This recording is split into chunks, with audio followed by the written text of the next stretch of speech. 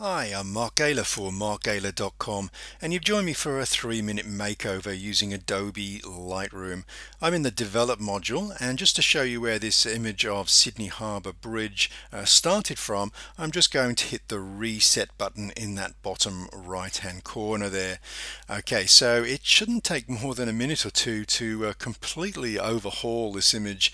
So the first thing we're going to do inside of that basic panel is just hit the auto tone option there, and that resolves most of the exposure issues that we had with this image.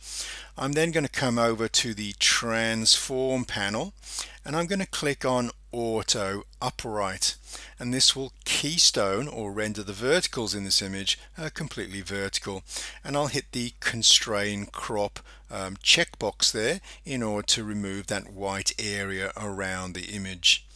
Okay, so we're going to come into the crop panel now. I want to change the shape or aspect ratio from the 3:2 shape of the sensor to 16:9, which is the shape of a widescreen TV.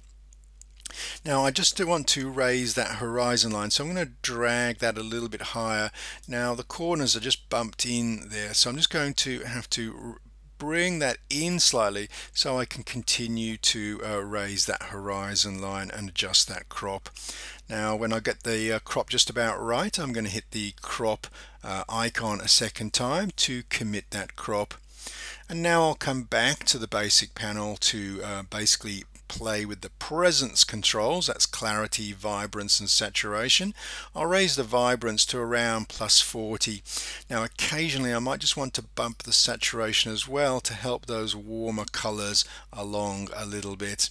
And we're going to finish this image off by going to the graduated filter there. Now just double click the word effect in order to zero all of these sliders, then click in the sky and click and drag down until we get to that horizon line. I'll hold down the shift key to constrain this graduated filter to a perfect vertical, and then I'll come over to the exposure slider and then pull that down until I just get the right amount of darkening in that sky. I might also add some clarity for more definition of the clouds here, and also increase the saturation as well for a richer blue color. Okay, so let's just click that graduated filter icon again, and we'll just press the F key to go into full screen to show you the finished image. Okay, so that really was a lightning fast makeover.